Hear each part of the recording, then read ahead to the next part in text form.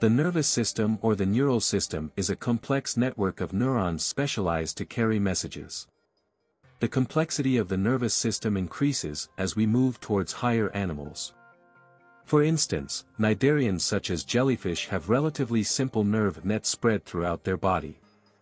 Crabs have a more complicated nervous system in the form of two nerve centers called dorsal ganglion and ventral ganglion. In the human body, the neural system integrates the activities of organs based on the stimuli, which the neurons detect and transmit. They transmit messages in the form of electrical impulses and convey messages to and from the sense organs. Nervous coordination involves the participation of the sense organs, nerves, spinal cord, and brain. The human nervous system consists of two parts. Number 1. Central nervous system consists of the brain and spinal cord. Number 2. Peripheral nervous system includes all the nerves of the body. Central nervous system, CNS, is often called the central processing unit of the body. It consists of the brain and the spinal cord. The brain is one of the important, largest and central organ of the human nervous system. It is the control unit of the nervous system, which helps us in discovering new things, remembering and understanding, making decisions, and a lot more.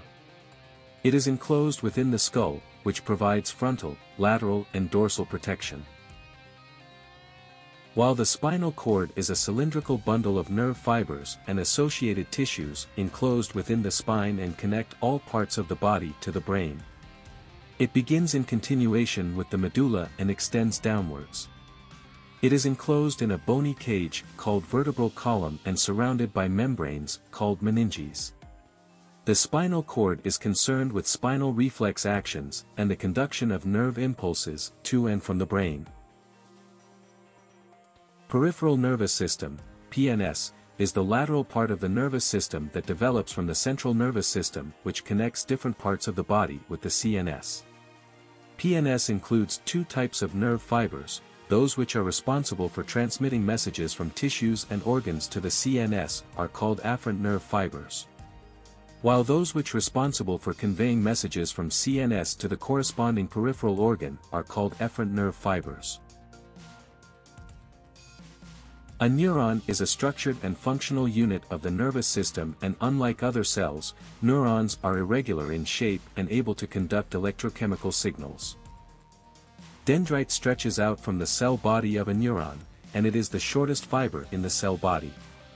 Axon is the longest thread on the cell body of a neuron and has an insulating and protective sheath of myelin around it. Cell body consists of cytoplasm and nucleus. Synapse is the microscopic gap between a pair of adjacent neurons over which nerve impulses pass, when moving from one neuron to the other. On the other hand, nerves are thread-like structures that emerge from the brain and spinal cord. It is responsible for carrying messages to all the parts of the body. There are three types of nerves. Some of these neurons can fire signals at speeds of over 119 meters per second or above 428 kilometers per hour. Sensory nerves send messages from all the senses to the brain. Motor nerves carry messages from the brain to all the muscles. Mixed nerves carry both sensory and motor nerves.